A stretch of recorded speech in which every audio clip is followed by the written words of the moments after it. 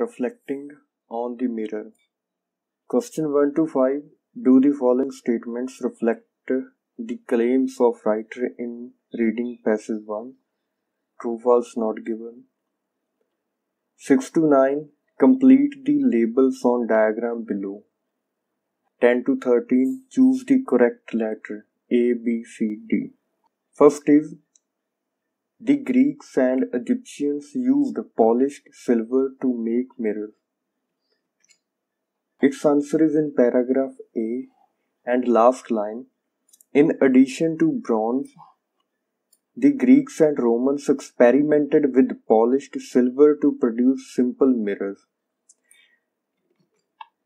Its answer is false because the statement contradicts the information. The reason is this: Greeks and Egyptians. The statement that Greeks and Egyptians used polished silver to make mirrors. But information given in the paragraph is this: Greeks and Romans experimented with polished silver to produce simple mirrors. So, reason being that it is false. Second is, the first man-made mirrors were made of bronze. Its answer is in same paragraph A. Reading from this line, it is not altogether clear when the first man-made mirrors were produced, but mirrors made of brass are mentioned in the Bible. Its answer is also false because the statement claims that the first man-made mirrors were made of bronze, but information available in passage is this: it is not altogether clear when the first man-made mirrors were produced, but mirrors made of brass are mentioned in Bible. So, it's false. Third is, only the wealthy could afford the first mirrors. Paragraph B. During the early periods of their development, mirrors were rare and expensive. The statement is that only the wealthy could afford the first mirror, and this is true. The reason is that in paragraph it is clearly mentioned that during the early periods of their development, mirrors were rare and expensive.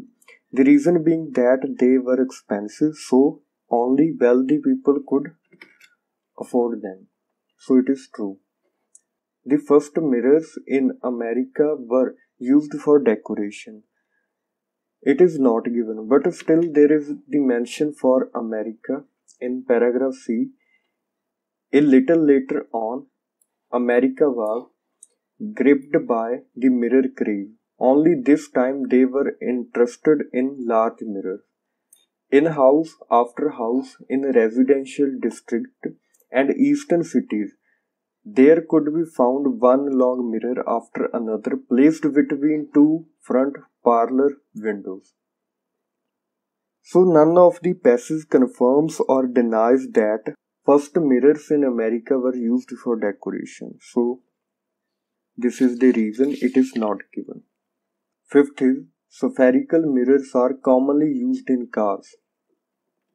Its answer is in paragraph E. Spherical mirrors. Spherical mirrors produce images that are magnified or reduced, exemplified by mirrors for applying facial makeups and by rear view mirrors for vehicles. This statement is true because in paragraph E, this line claims that spherical mirrors produce images that are magnified or reduced and by rear view mirrors which are used in vehicles. So it is true. 6 to 9. Complete the labels on diagram A below. Diagram A, magnified side view of a mirror. And the options are given in the box. This is the front of the mirror and this is the back. In the manufacture of mirrors today, plate glass is cut to size and all blemishes are removed by polishing with rug. The glass is scrubbed and flushed with a reducing solution before silver is applied. And the first layer is of the glass, which is scrubbed and flushed with the reducing solution before silver is applied.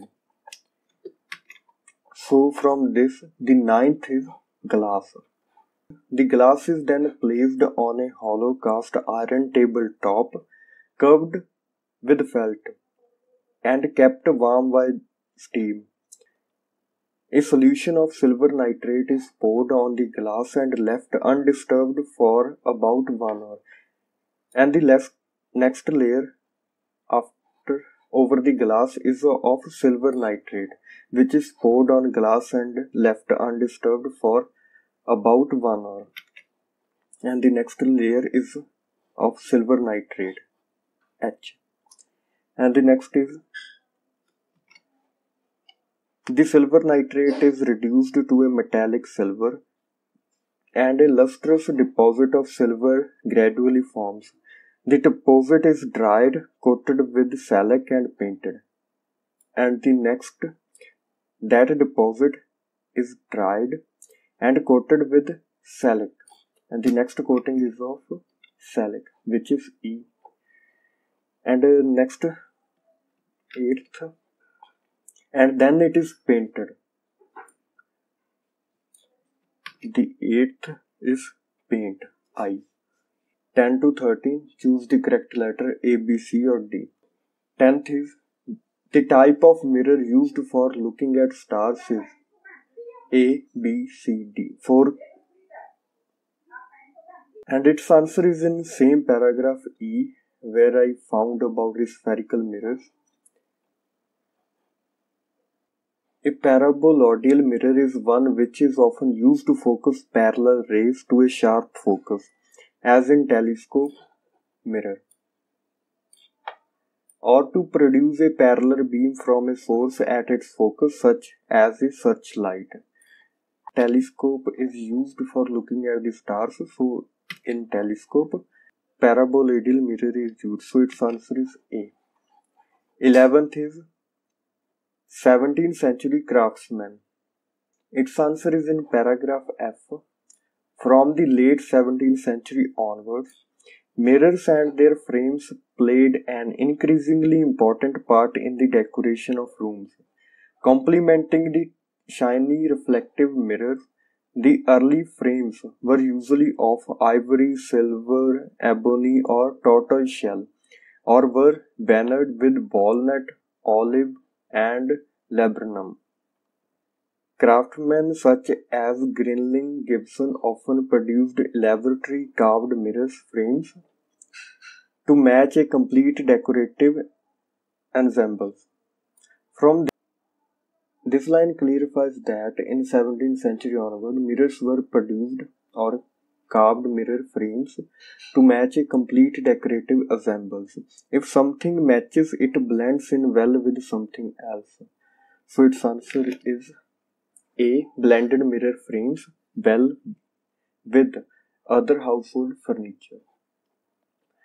12th is 18th century craftsman.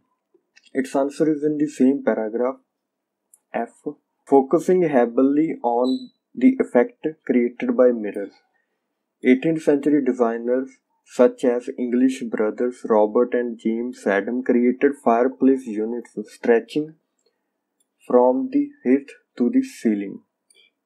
The beginning of this line clearly focused that the uniqueness of mirrors' properties were the primary focus, which is here focusing heavily on the effect created by the mirrors. 18th century designers such as English brothers Robert and James Adam created fireplace units stretching from the hearth to the ceiling.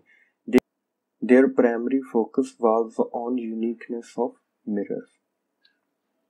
So its answer is A. Designed furniture with highlighted the unique properties of mirrors, which is given that these two brothers, Robert and James Adam, created fireplace units stretching from the hearth to the ceiling, because purely focusing heavily on the effect created by the mirrors. 13th is 19th century craftsman. Its answer is in last paragraph. Reading from this line, new, cheaper, techniques of mirror production in the 19th century led to a great proliferation in their use. Not only were they regularly incorporated into the pieces of furniture, such as bathrobe and sideboards, they were also used in everything from high-powered telescopes to decorative schemes in public places. And from the beginning of this line, not only were they regularly incorporated into the pieces of furniture, this line clears that the mirrors were regularly incorporated into the pieces of furniture such as bathroom and sideboards. This is very similar to saying that mirrors were used extensively in bedroom furniture. So its answer is C, used mirrors extensively in bedrooms furniture.